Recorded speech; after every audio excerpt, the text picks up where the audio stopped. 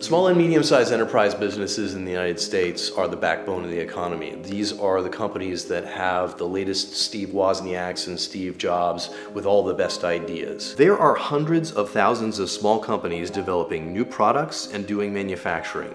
Many times, a small engineering team will only have access to a fraction of the expertise or the best tools that exist in order to develop their new idea.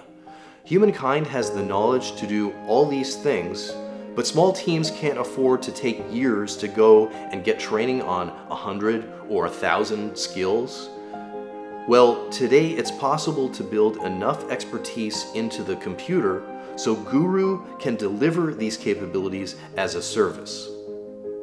We're putting enough expertise on the computer that we're enabling 92% of SMEs who have been prohibited from using the best tools and high-performance computing to all of a sudden do it for the first time. Guru, I need to run a new simulation. Engaging Convergence Robustness Agent. Engaging Parallel Compute Agent. The engineer communicates with Guru either by voice or by simple point-and-click commands, and then Guru makes decisions about what tools it will use and starts running the workflow, and then returns summarized results in an easy-to-use format back to the engineer.